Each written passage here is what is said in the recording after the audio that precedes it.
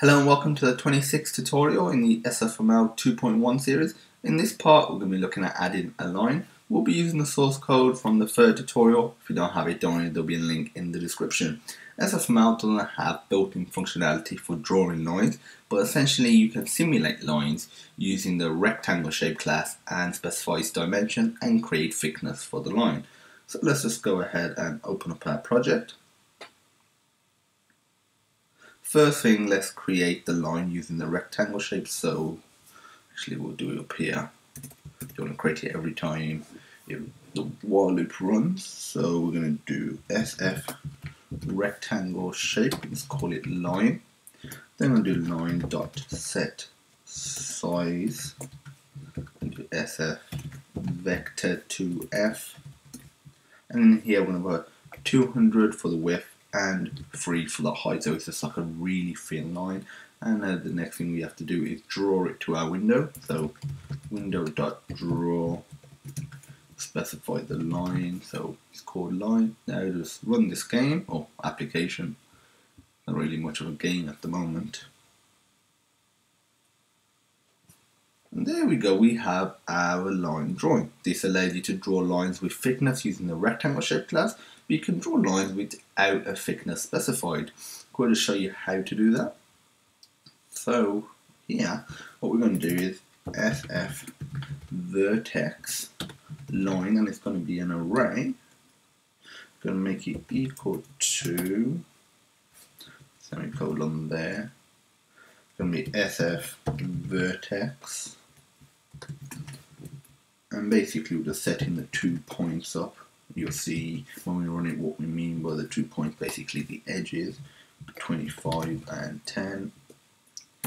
Put SF vertex, SF vector 2F, 400 by 100. It's moaning about something here.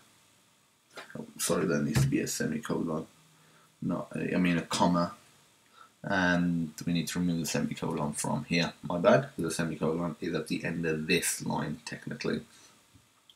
And now we draw the line, but as this is a vertex in our shape, we need to add a few extra parameters when drawing to the window. When drawing, we specify the vertex, which is what we created, the vertex count, and the primitive type. So what we're going to do is, instead of doing this, we do line. Actually, you know what? I'm going to rename this to just line 2 so it's easier. So we specify the vertex array.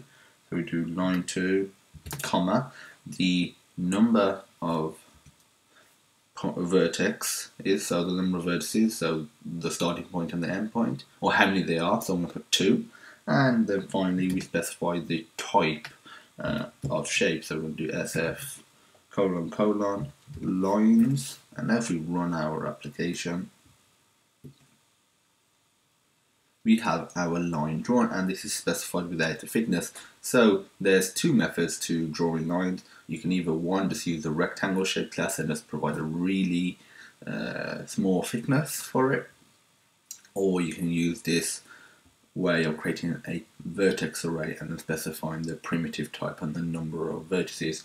That's it for this tutorial. In the next part of this series, we're going to be looking at setting the shape color. If you have any questions, feel free to message us at support@sonarsystems.co.uk. The email will be in the description. You can comment on this video or just directly message us via YouTube.